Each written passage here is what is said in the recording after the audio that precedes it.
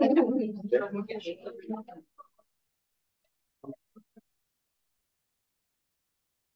was everybody's weekend? How was yours? It was not restful weekends don't exist anymore when you have kids in T-ball up here because you have to get a certain number of games in a certain number of weeks. The weather makes that hard. So I spent 6 hours at the ball fields this weekend because I have 2 kids in Little League. So it was a lot of fun, but it's also, exhausting to do that with a 1.5-year-old who wants to get into everything. You should just let him go outside. We try to just let him do his own thing, but there's metal bats flying around, baseballs flying around. It becomes a safety issue. Exactly. All right, let me. Weird, they're all showing up twice. Oh, really? Yeah. No, you get to go all of you.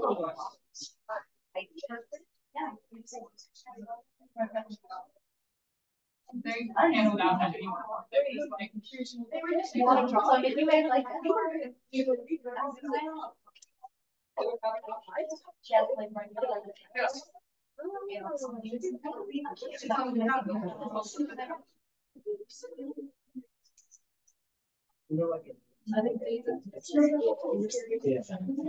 All right, so general gist what we're going to do today.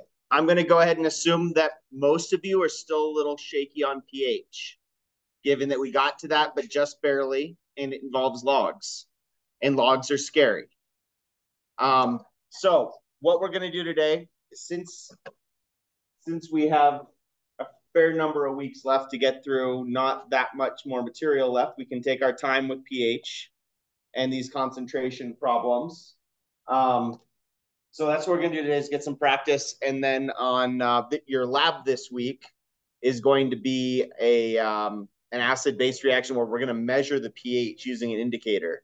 You guys use that, the indicator goes from colorless to pink when you took chemistry before? Going to be, if you haven't, it's not a big deal. We'll talk about indicators and this process, which is called the titration. Titration basically just means you're going to add small amounts of one reactant to an unknown amount of the other reactant until you get to the point where they just barely cancel each other out. And then we can use stoichiometry to figure out how many moles of our unknown were there to begin with. So, but like I said, we'll get lots of practice today. And then I'll introduce it. We'll do some practice problems on Wednesday, and then you'll do your titrations on Thursday with Tom's. All right, some good random quiz questions. I'm still working my way through the quiz from what's now 2 weekends ago. I'm most of the way done with them, but there's some good random questions and some good relevant questions. So we'll go through those real quick. Are 2 atoms of the same element identical? Kind of. What's identical about any 2 atoms of the same element? Number of protons. And if they have the same charge, the number of electrons. What could be different, though? Neutrons. So if we amend this question to say, are any 2 atoms of the same isotope identical? Then the answer is yes. We can't tell the difference from one hydrogen atom to another hydrogen atom. Chemically, mathematically, they're identical, unless they're different isotopes. And even chemically, even the same different isotopes react the same chemically, which opens the door for some really interesting research in a lot of fields, but we see it the most in biochemistry. They do what are called isotopic studies, where you do something like you feed a cell glucose where all of the hydrogens are actually hydrogen 2, deuterium, and then you see what other molecules in the cell wind up having deuterium in them. And you can actually figure out how the process of breaking down glucose to form ATP works just by looking at, okay, well, glucose is the only thing that has deuterium in it originally. But then after 15 minutes, there's a whole bunch of this molecule called pyruvate that has a bunch of deuterium in it. So from that, we can say that pyruvate must be made of some of the pieces of the glucose that we gave it. Otherwise, why would the deuterium be showing up? And so they can do these experiments where they basically track through the cell what different intermediates exist or what compounds are tied to what other compounds by tracking where the different isotopes show up. But you can't track individual atoms unless and tell them apart from other atoms unless there's something different about them. And that one thing that's different that we can do that doesn't change the chemistry of it is the isotopes. We can change what isotope we're dealing with without changing much about the chemical reactivity.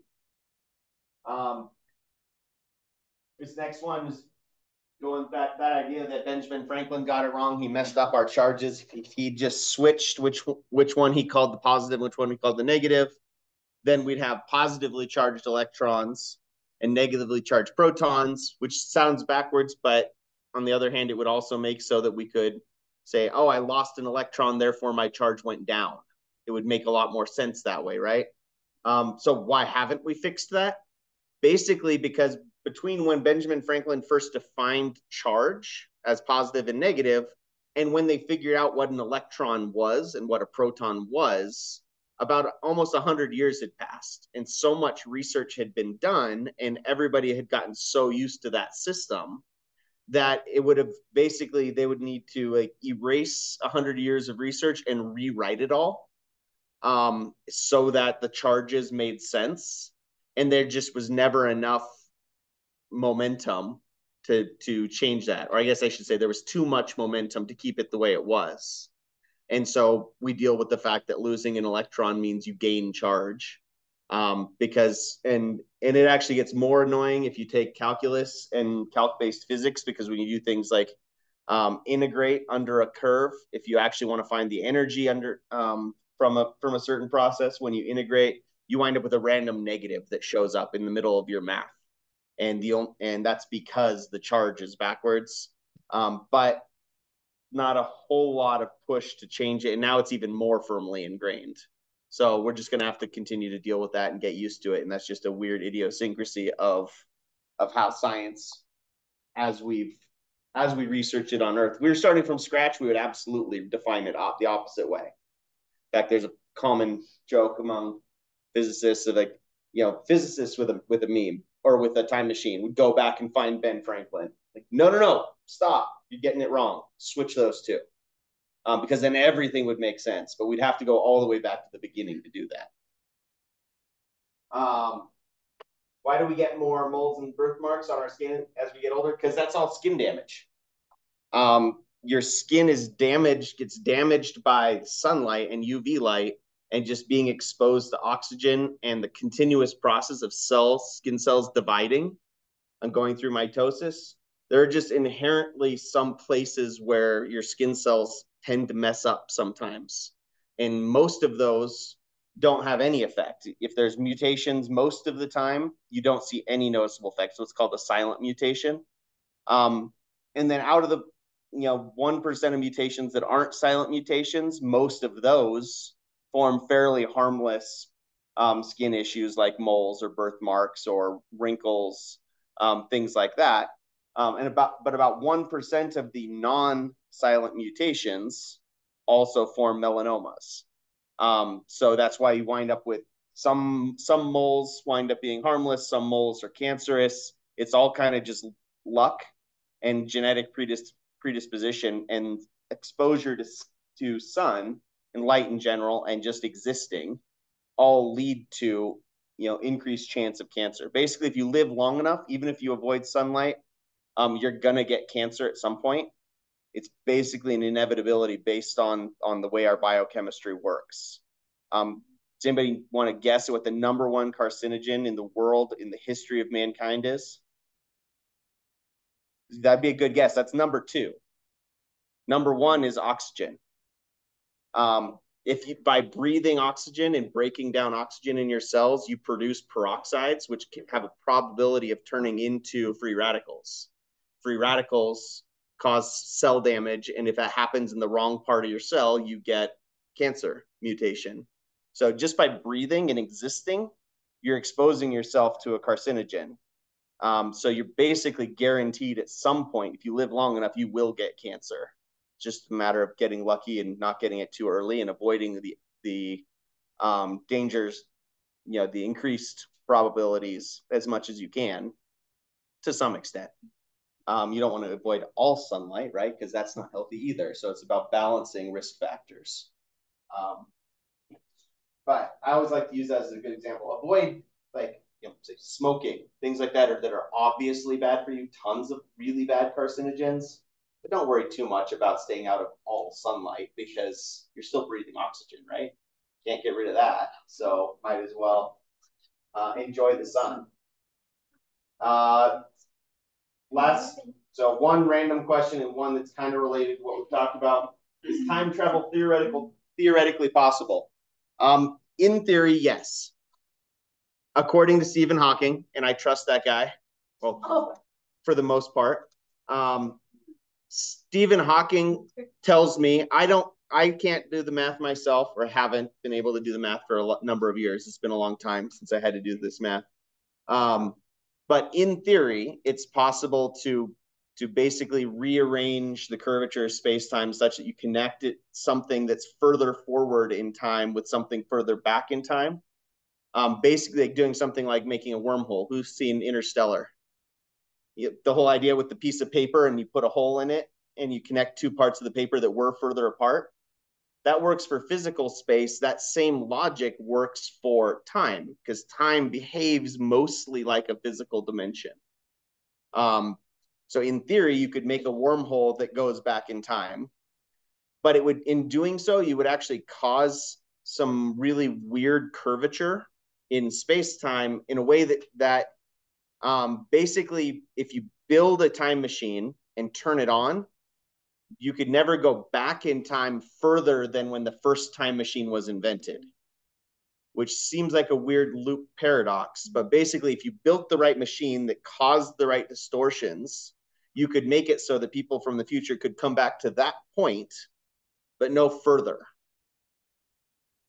which is weird and kind of maybe sounds like a time travel paradox, and maybe it is a little bit, but again, Stephen Hawking has a whole chapter on it, and it's pretty interesting. He wrote a really good book that was released posthumously called, I think it was called Brief Answers to the Big Questions or something like that. And he talks about, like, as Stephen Hawking, what are the number one questions he gets asked all the time and what's his answer?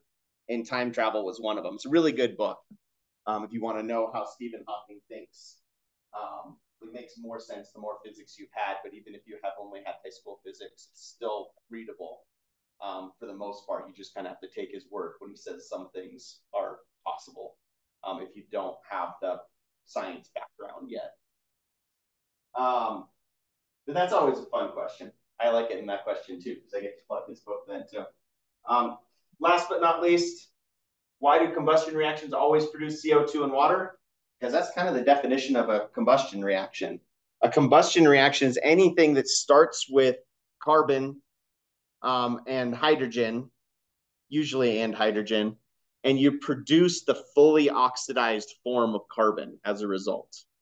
So if you start with carbon that's not fully oxidized and you end with carbon that's fully oxidized, the fully oxidized form of carbon is CO2. So if you take carbon, any carbon, and take it all the way to its most oxidized state, you get CO2. So that's just kind of the definition of a combustion reaction is you're fully oxidizing carbon. Which I've now said the same thing 3 different ways because I don't really know any more ways to say it's just the definition of it. You can have other things that show up. The reason we have catalytic converters in our cars that burn gas still is because that full oxidation doesn't always necessarily happen. Really, you wind up with a whole range of other random carbon-based stuff that's not necessarily fully oxidized. And so that's what we If you have a campfire and you produce smoke, most of that smoke is unburnt fuel, is fuel that didn't get fully oxidized. So you get a whole bunch of other random crap mixed in with your CO2 and water when you burn gasoline, and catalytic converters kind of allow more complete combustion to happen, basically, which limits some of these other products that get from getting released out the tailpipe of the car. But if you have a fuel source that has some sulfur in it, which is pretty common in biochemical matter, having small amounts of sulfur, then you get stuff like sulfur dioxide. You get a fully oxidized form of sulfur mixed in there. If it's something that has lots of nitrogen, you get nitrogen dioxide or dinitrogen trioxide. And all of these different other byproducts are why different. This is less true now, but back in the 80s, especially in the 90s, before catalytic converters were mandatory, you could actually identify a city by the color of the smog that was over that city, because different cities got their gasoline from different refineries in different crude, and the different crude had different amounts of sulfur or nitrogen or whatever else mixed in. And so if you had like a yellowy haze, that was indicative of nitrogen being present in the fuel source. And if you had sulfur, then it was indicative of more of a grayish color in the smoke. And so if you see old pictures of smog from the 80s and 70s to some extent, that's basically all just incomplete combustion happening, other things that are showing up. That's why modern refineries do their best to remove all of the sulfur and nitrogen before they produce gasoline. It's part of the treatment process to limit that issue. All right, more relevant questions. Could a reaction be classified as two different types under each category, like complexation then precipitation, or precipitation and acid base? Absolutely. We're looking at the most general cases right now, but you can, out of those four main reaction types that we've talked about, you can mix and match a little bit. There are others that are kind of similar that we have not even taken into account as well. So we're just starting at the bare bones, at the foundational level, but there's a lot more complicated reactions that can occur where you wind up linking together multiple reactions. And when you take Gen Chem, we get to talk about that. What exactly is an oxidizing agent? It's just, like I said, it's anything that causes an oxidation to happen is an oxidizing agent. So anything that really wants to be reduced is going to be a good oxidizing agent. But really anything that can be reduced at all is an oxidizing agent under the right circumstances. How do we identify bases if we don't have hydroxide? How do we do that? If we have the full reaction written out, that's not too bad, right? We look at whatever gained in H+, right? But if you don't have the full reaction written out, if I just said H2O plus ammonia, and I tell you it's an acid-base reaction, how do you know whether water is the acid or water is the base?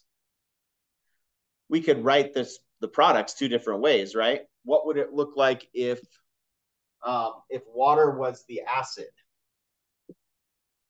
What would our products be?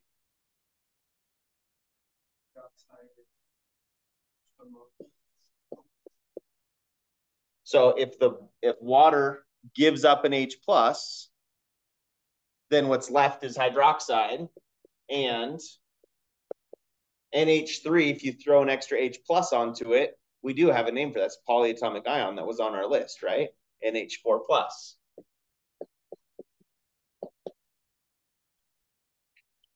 So if I tell you what the acid is and what the base is, we can finish this. But what's the other possibility?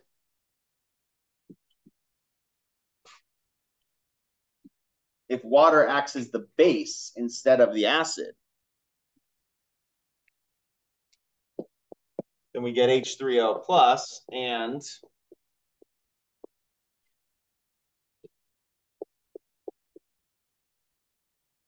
Was this one on your list of ions?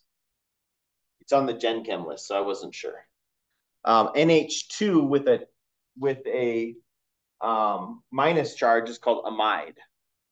But basically, we don't necessarily know at this point. You don't have the background to know which of these is more likely.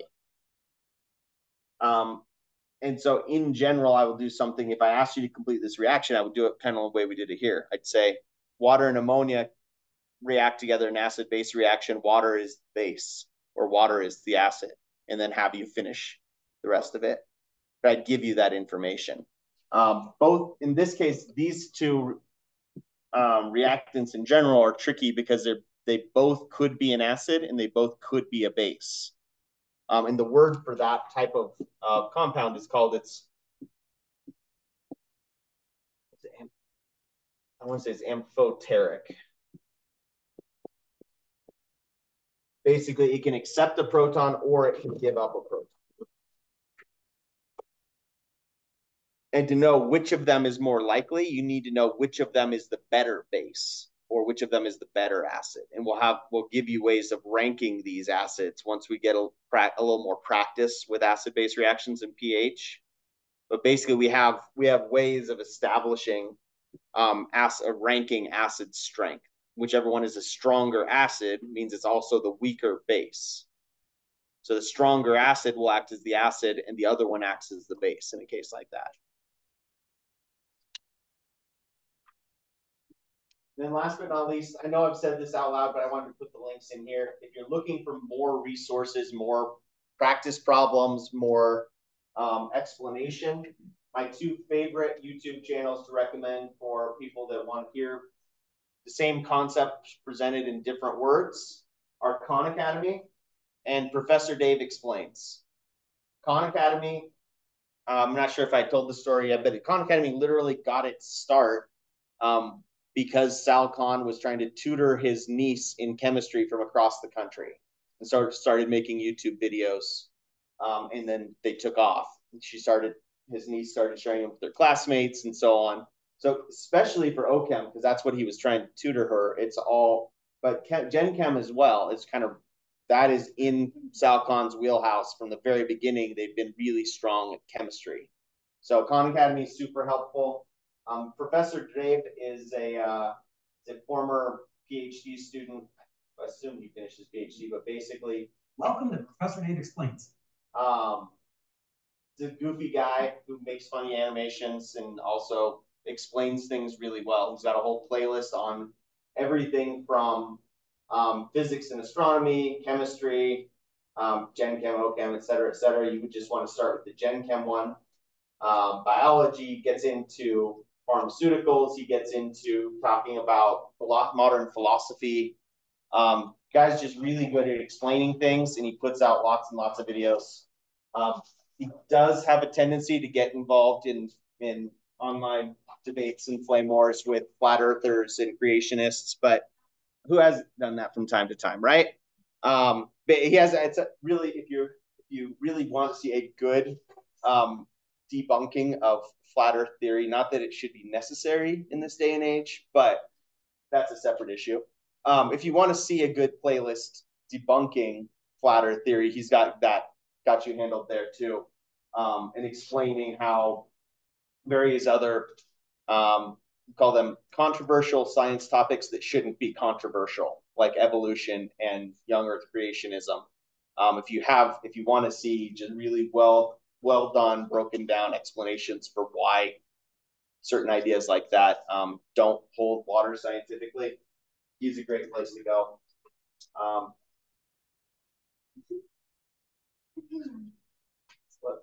I'll go back to the other.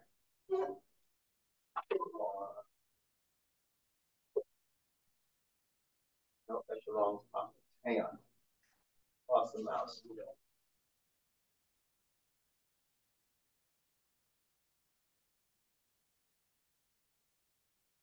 There we go.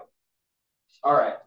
But even basic stuff like explaining or balancing chemical reactions, explaining what redox reactions are, Professor Dave's great too.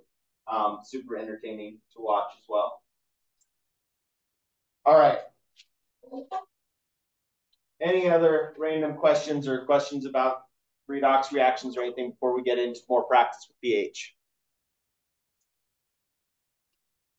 Not just hang on to them, ask another time.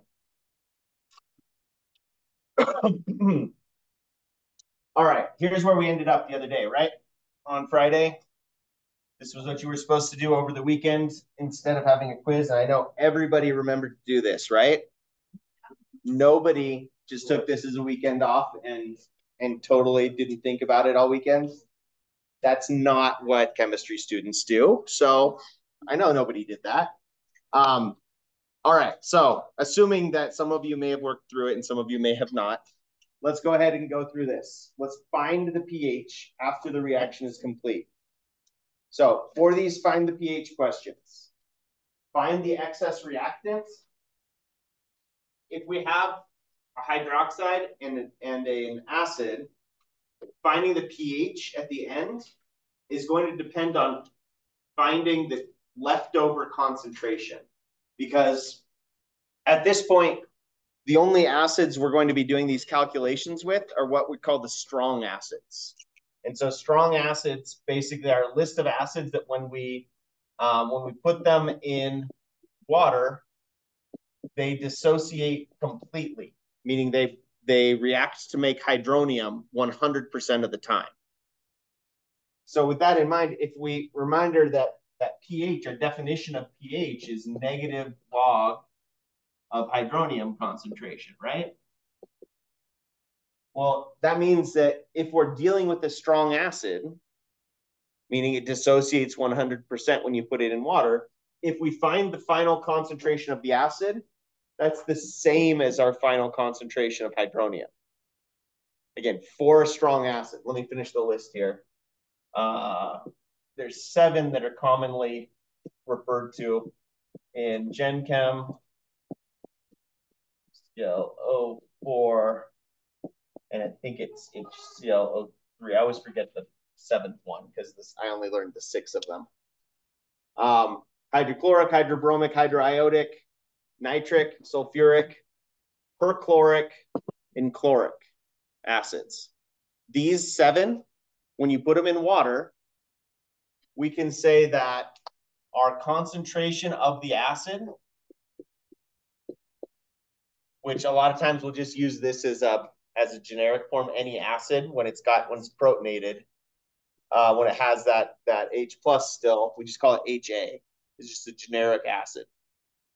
If it's one of these 7, concentration of HA is your concentration of H3O plus.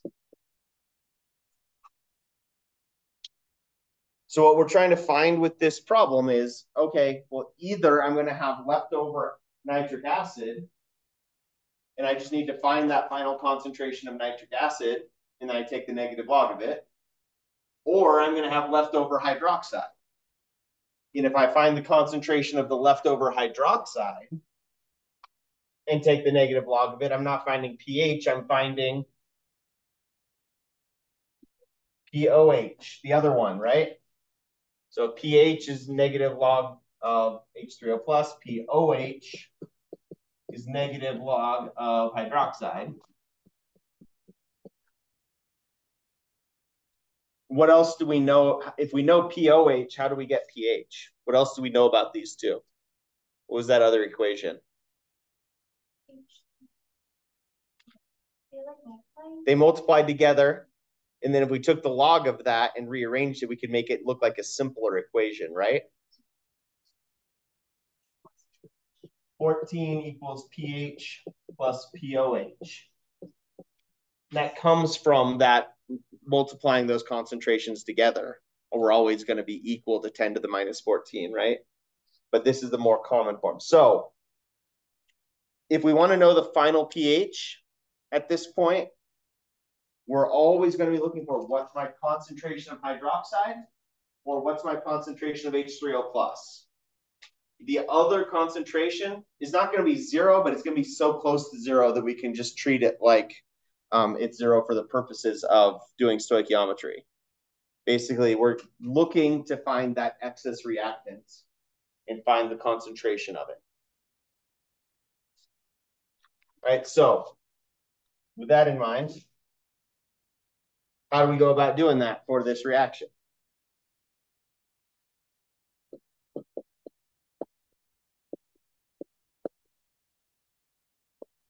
If we have nitric acid and we have a volume and a molarity, we can get to moles, right? 125.0 mLs at 0.100 molar. Let's think for a second about what this system is saying. It's saying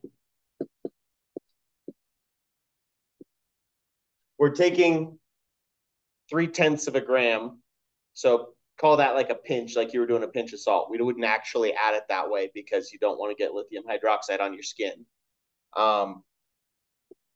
But basically, we're taking a pinch of salt and we're adding it to 125 mLs of the solution, right?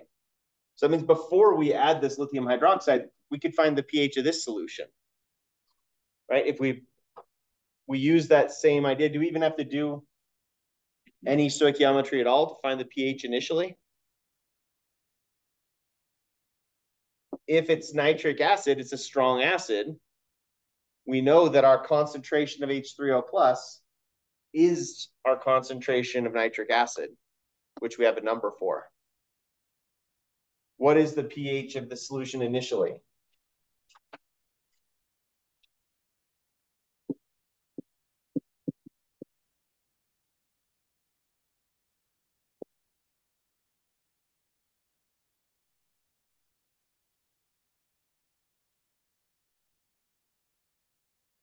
We're just going to plug it in like that.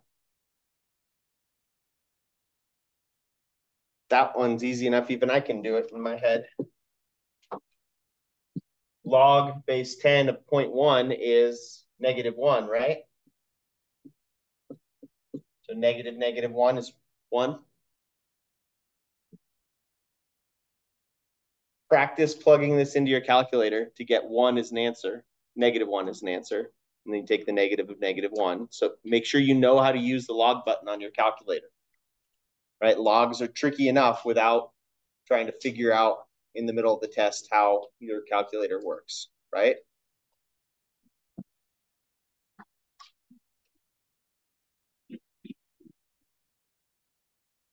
So sometimes you type in 0.1 and then hit the log button. Sometimes you push log and then type 0.1. Depends on your specific calculator. That's why I want to practice with that.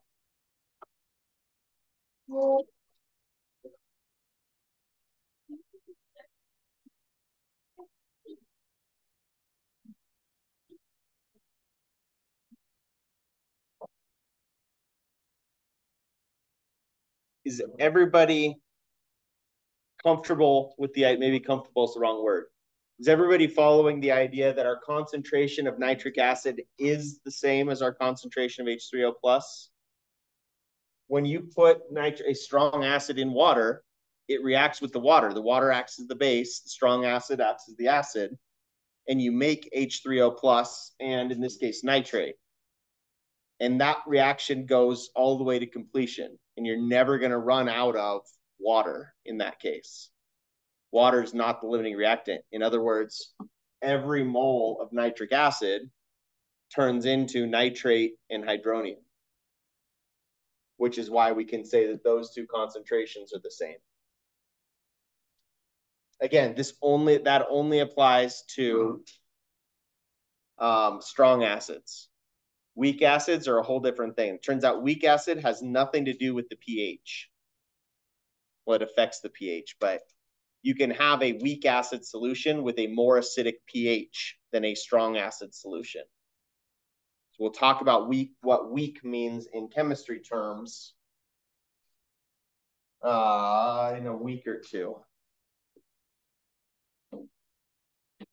All right, so we're all comfortable-ish with using our calculators with logs too, right? So now what do we do to figure out excess reactant and what's running out? What do we do with any of these stoichiometry problems? What's always the first step after balancing? Put everything in moles. Although I suppose we should, it doesn't matter for answering the final question, but we probably should finish the reaction, right? Nitric acid acts as an acid. What do we get as the conjugate base?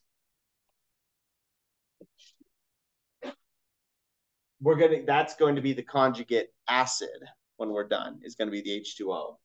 The nitrate, the nitric acid turns into nitrate, and the hydroxide and the H plus turn into H2O.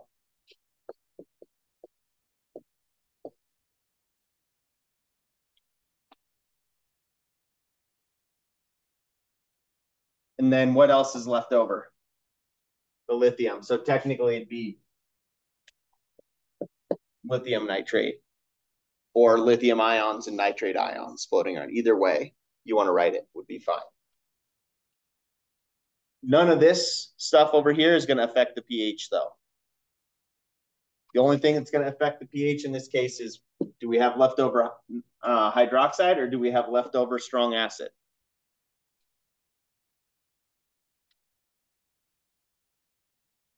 I think we're getting pretty good at going from volumes and concentrations to moles, right? 125.0 milliliters. For every 1,000 milliliters, that's a liter. And for every, red, it's not very easy to see. Not sure the purple's much better. For every 1 liter is 0.100 moles.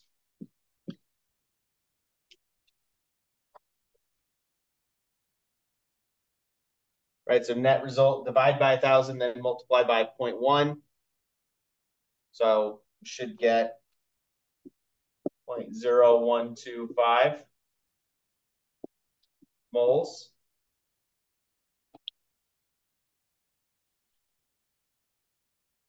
And then if we're taking a solid and adding it in,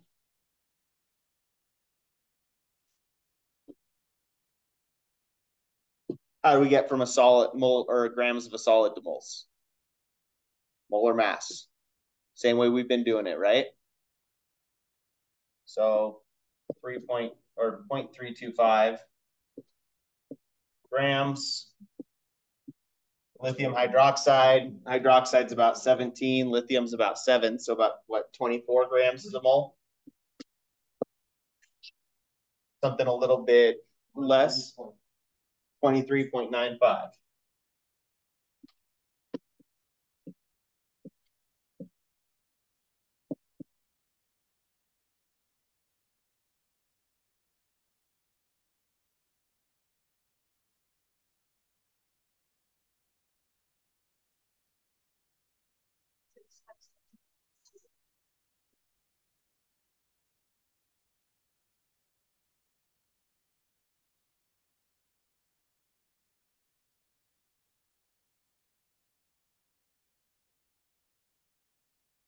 Here's a fun practical fact about hydroxide. Anybody know what it feels like when you get a very alkaline solution on your skin?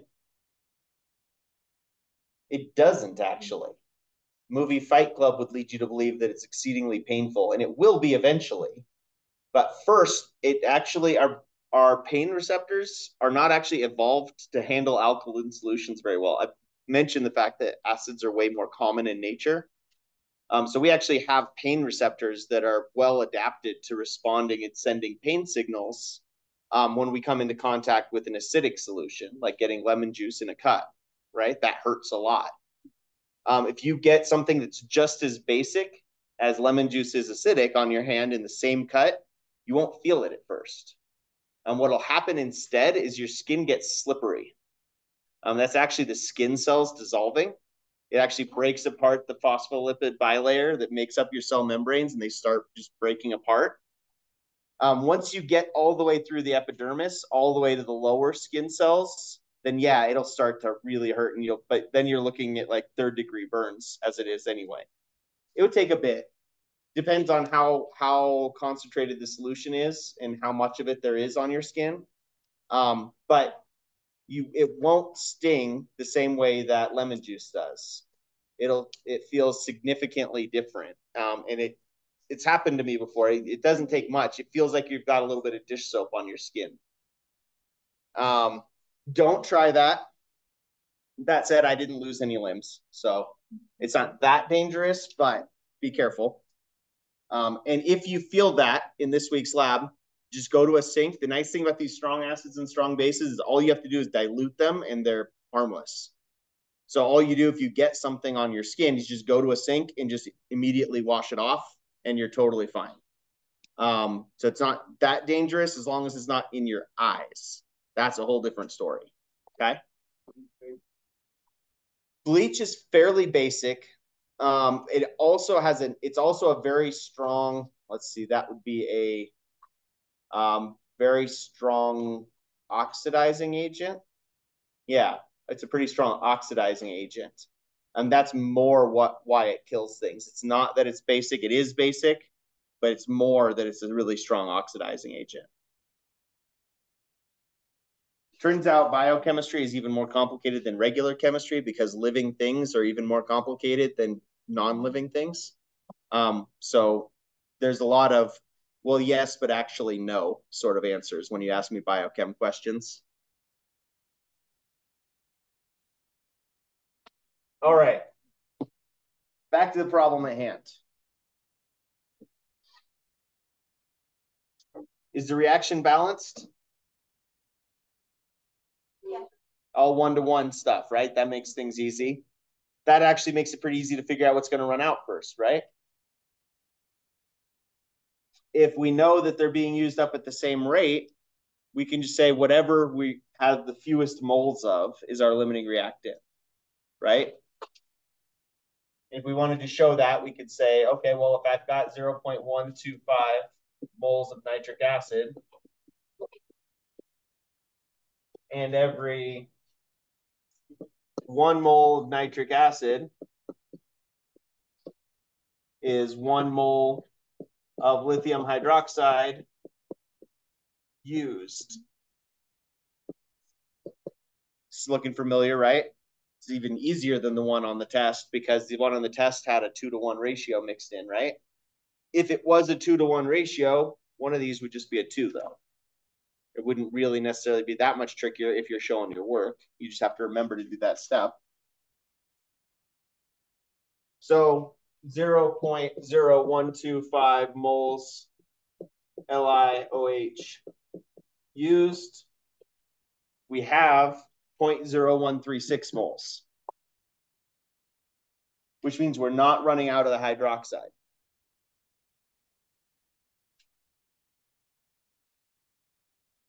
So how do we get to our excess, our molarity? Because remember, these brackets are molarity. We need molarity of excess hydroxide.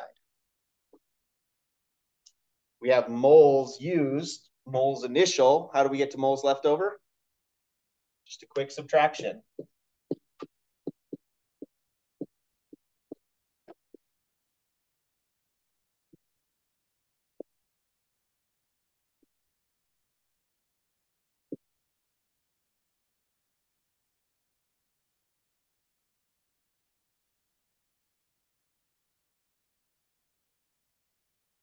Everybody okay up to this point?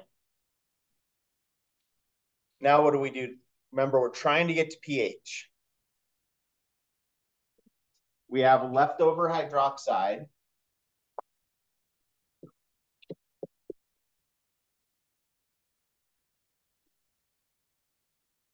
How are we going to get to pH?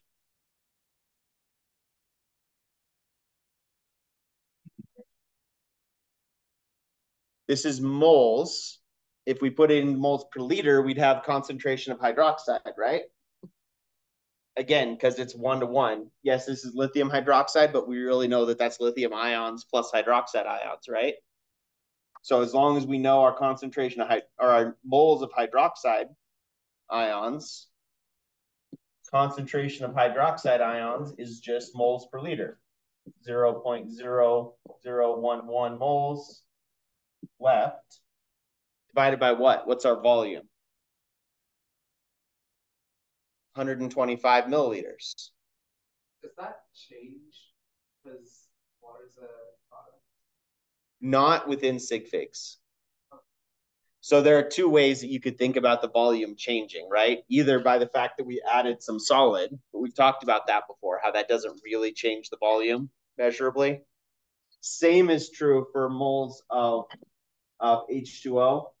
If we did this reaction, we'd be making 0.01 moles of H2O, and 0.01 moles of H2O is going to take up about the same amount of space that the stuff we added over here had anyway. So it's really not going to affect it within sig figs. Molarity of pure water, it's weird, but you can actually calculate the molarity of water in itself is about 55 moles per liter, which means 1 mole of water. If we made a whole mole of water, it would still only be about 0.02 liters, which so 20 milliliters, and we're making 100th of that. So we're making about 0.2 milliliters of water, which pretty insignificant when you think about it. It's not worth spending our brain power on within sig figs. All right. How do we know that we're using the 125? Because that's our starting solution here. Right? We've done that before. I prepped you for this with our stoichiometry practice and solutions, right?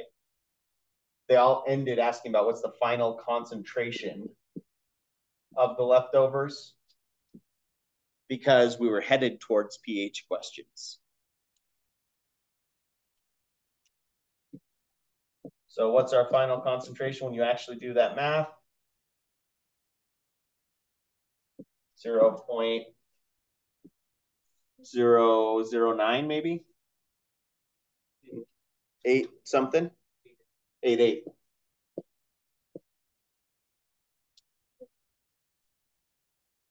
Right, just, oh yeah, that's an 1/8. That makes sense.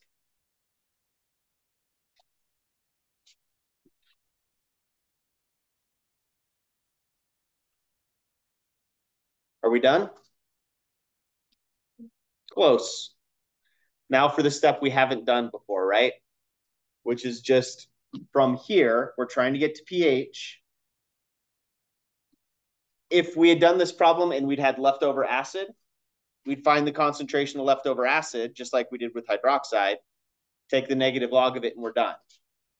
Because it's leftover hydroxide, though, when we take the negative log of it, we get POH.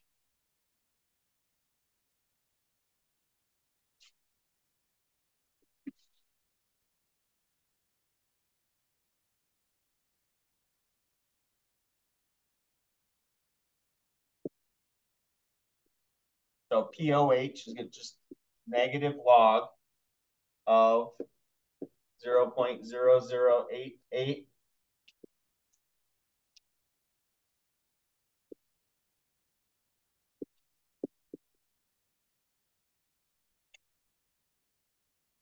Should be something pretty close to 2, something between 2 and 3, on closer to 2. 2.055.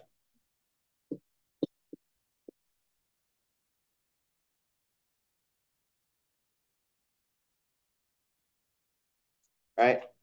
This is pretty close to 0.01, right? And if it was 0.01, taking the log of it would be -2 on the nose.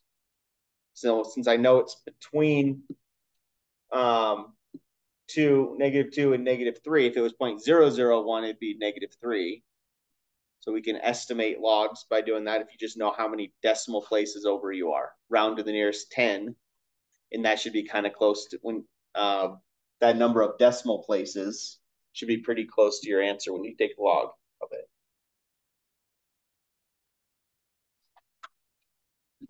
I can't do logs in my head, but what you can do is say, I know it's between these two numbers.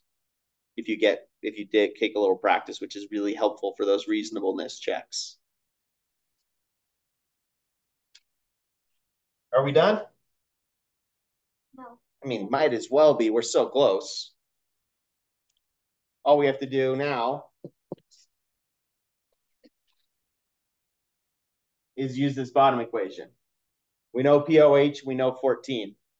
So pH is just 14 minus 2.06.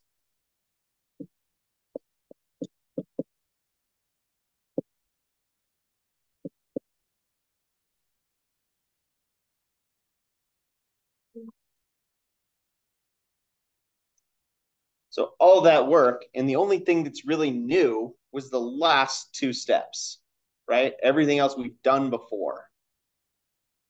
The only trick is that we added these three pieces in, right? And that's the part that's the hardest to wrap your head around because it involves logs, and logs are scary. And because it's an abstract idea. What is pH? It's just a random thing. It's a number. It has no units to it. What does it really mean? Well, it's not that random. It's just like two steps removed from reality. You want to think about it that way. These concentrations are real. These are measurable and they make sense in the sense that any concentration does. But we're just putting them into a log-based unit, which, as annoying as it is the standard. So we kind of have to get used to that.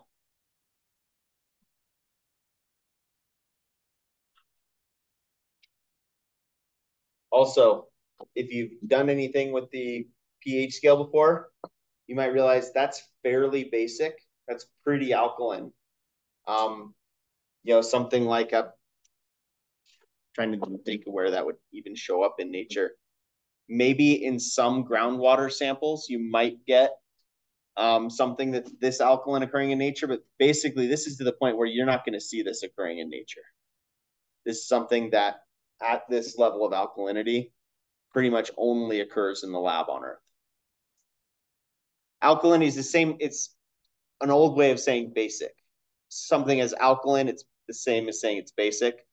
Alkalinity, basicity sounds weird as a noun, the character of being basic. So alkalinity still gets used that way. So it doesn't sound quite so weird.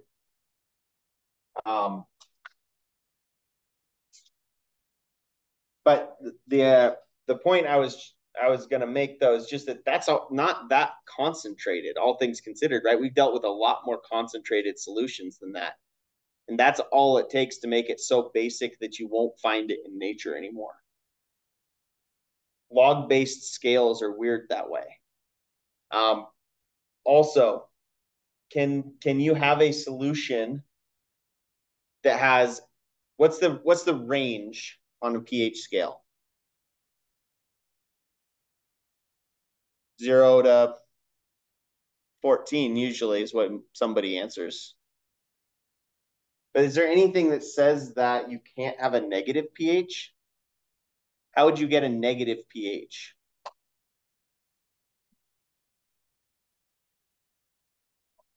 If taking the log of your hydronium concentration gives you a positive number, you get a negative pH, right? When you're taking logs of something, log base 10 of some, log base anything of something, how do you get a positive answer here? Greater than, it's got to be greater than 0 because you can't take log of a negative number, right? That gives you an error on your calculator. If it's greater than 1, you get a positive number here. So anytime you've got a solution, a strong acid solution where your concentration of the acid is greater than 1 mole per liter, that's a solution that's going to have a negative pH. And those can happen.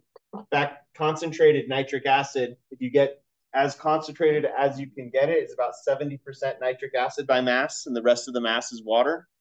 And that has a concentration of 15 moles per liter, which you can take the log base 10 of 15, you'll get something between 2 and 3, right?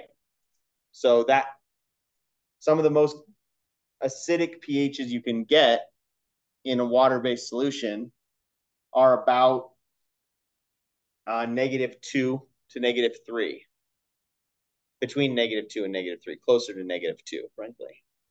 But you can have all that to say, just because you get a negative number when you do this doesn't necessarily mean you did it wrong if it's a concentrated solution.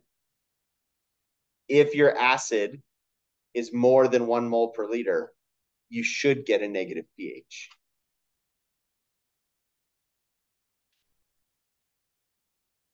All right.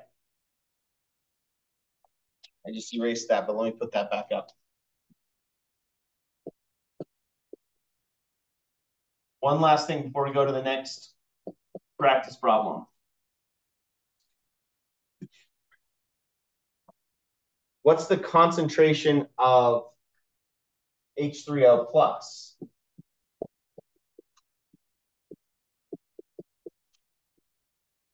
If we got pH is equal to, what was it, 11.94? Well, we got to POH from the concentration of hydroxide, right? If there's a pH period, then that means there has to be an H3O plus concentration, right? It might just be really small. How do we get hydronium concentration from the pH? So instead of taking the negative log of hydronium concentration, we're going to undo that. How do we do that? 10, not quite multiply by 10, 10 to the power. So if we're going to do negative log of H3O plus, we're trying to solve for that. 10 to the negative log, that's going to cancel out.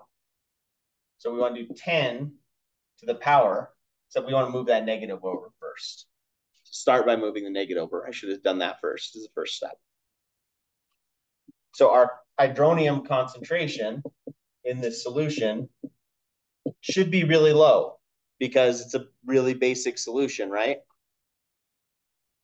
10 to the negative 11.94 is your hydronium concentration, which when you plug it into your calculator, it'll give you a number in scientific notation, right? So to undo the log, you take both sides of your equation and you do whatever the base log is, which is 10 in this case, 10 to the power of each side. So it's not quite like saying you're raising it to the 10th power. That's kind of backwards. You're taking 10 and raising 10 to the power of both sides. Which, again, this is good practice for using your calculators. Figure out how to type that into your calculator.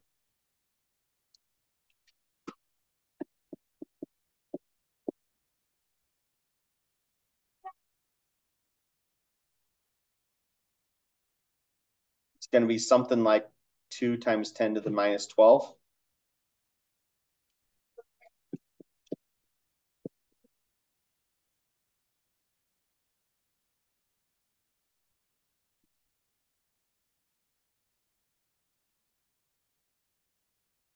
Let's see, 10 caret parentheses negative 11.94 close parentheses 1 point, I get 1.15 times 10 to the minus 12.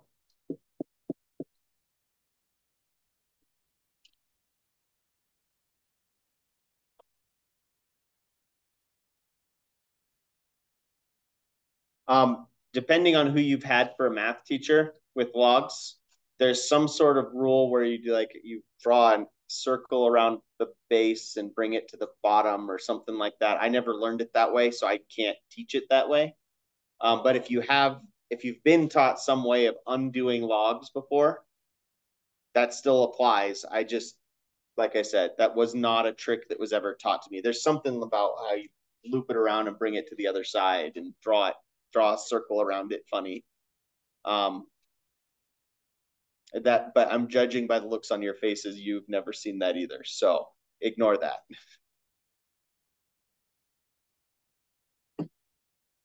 You get a chance to take a math class with Bruce Armbrust over at the college. He's really good. I know he teaches with that one, but they're changing what math classes they're allowed to offer. I don't think we're going to be allowed to offer trig pre-calc anymore.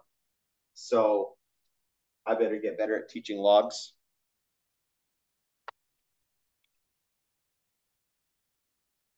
All right, any questions about this problem? That we have now spent almost the whole period, almost the whole hour on random questions in one problem. We didn't need to spend the whole time on one problem, but I was trying to go slow. Here's the other way I ask questions like this sometimes. Complete the box. Find all of them. We already did that though, right? We found concentration of hydroxide so that we could get pH, so that we could POH, so that we could get pH, and then we undid pH to get hydronium concentration, right? So we just did that. This is just one, I can ask it in one question. Find all four of these things for what you get when you mix calcium hydroxide and hydriodic acid.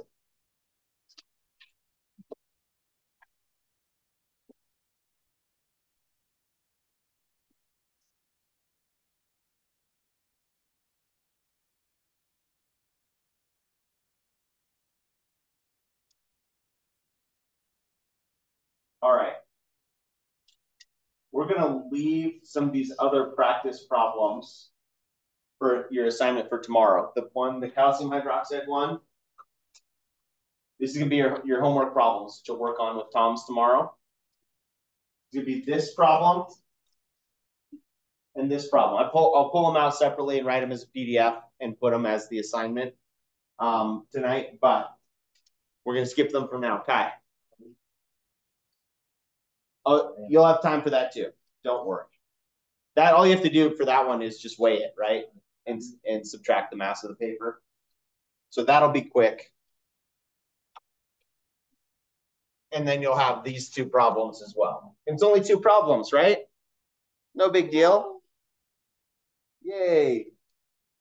This is why you should never be excited when somebody says it's a take-home test and it's only 3 problems for your final.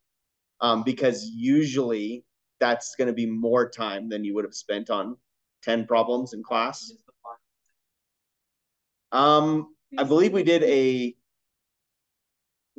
I have it set up where you do the in-class test. It's like the last one. And then there's a take-home portion of it. That's like 5 problems that are not as bad as I could make them.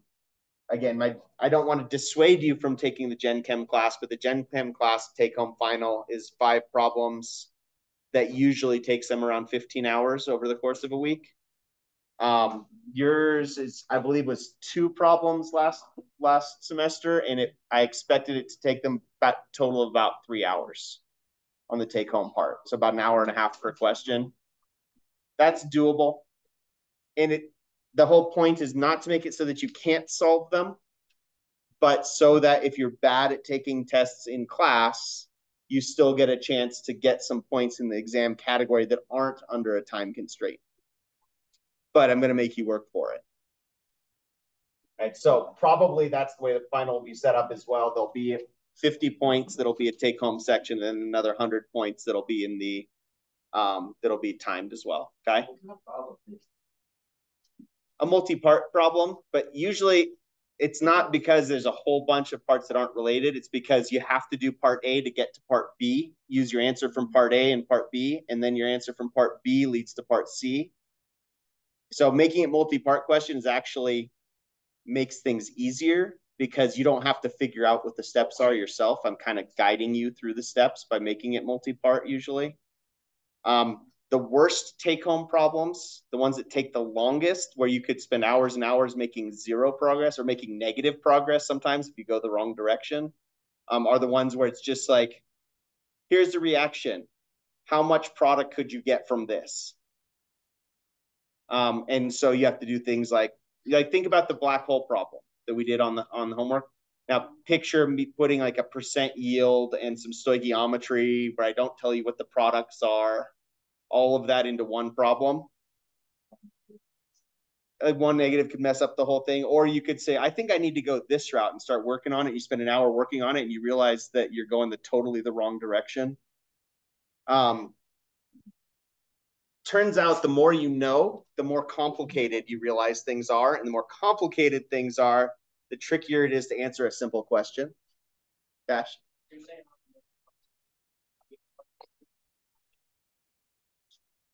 Yes, but I will only mark you down once. If you do parts B, C, and D wrong correctly with the wrong answer, then I only mark you down for getting part A wrong. And just for fun, because we're talking about it, we can look at this take home real quick. Or last quarter's take home. It won't be the same numbers. Usually it's something along those lines. It'll be a similar problem.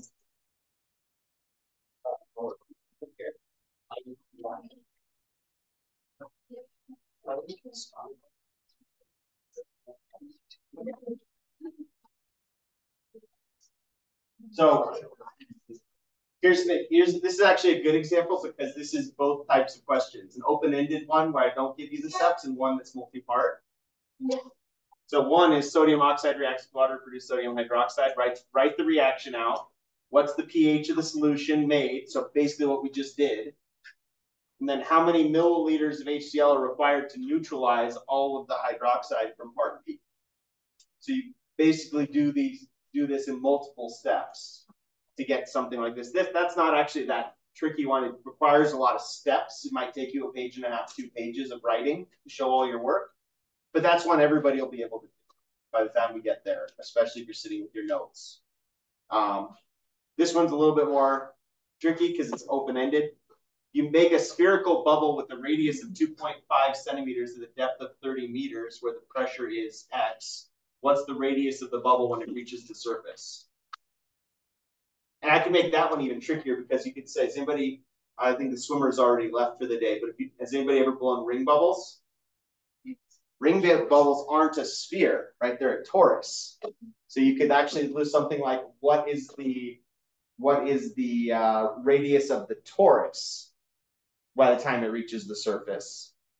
So basically, I can make some really, really obnoxiously hard problems that are still based in real world situations if I know how to ask the right questions. All right? What's the hardest question you So in grad school, our in-class tests were questions like that, except based on differential equations. And so it was basically you have 2 hours to answer 3 questions, and I didn't answer a single one of them correct, but I got close enough on all of them that I still did better than the class average. And yet I didn't get a single one of the 3. I don't think I even finished a single one of the 3 because it was so obnoxiously hard. Stuff like the flow rate through a tube that goes around a corner, which drops the flow rate around the corner, and the flow rate changes based on how close to the center of the pipe you are. It's a differential equations problem, and then you wind up like, okay, so how much product makes it to the end of the tube, and how long does it take to get this much product? It starts getting to be really, like I said, obnoxiously hard sometimes. University of Colorado in Boulder, and that's more of a chemical engineering problem. If you go more the engineering route, you have to deal with stuff like flow rates and things like that. What was the longest? The longest? In PChem, it was probably in PChem. Unless you count that organic qualitative final where the full final was, here's a white organic powder, what is it? That we had a whole week to do. That's the one I mentioned where if you guessed wrong, if you guessed it right on the first guess, you got 100%. If you guessed it wrong, you dropped 10% every incorrect guess. We didn't even take it home. You just had a vial of it and you just stayed. We just spent a whole week basically in the chemistry lab. So it was like a 4th year class. And so it was basically, we had a whole week and the entire chemistry department at my undergrad to go to try and answer that question. That one was like the most fun question, but I probably spent more time on that than any other take-home problem, any other single problem.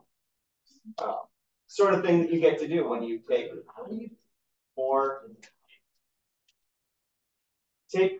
more science classes, and I'll tell you how you can figure that out, or at least I'll point you the right direction. All right. That's all we really needed to get through today. I just wanted to spend some time on that one problem, make sure we're feeling good about that.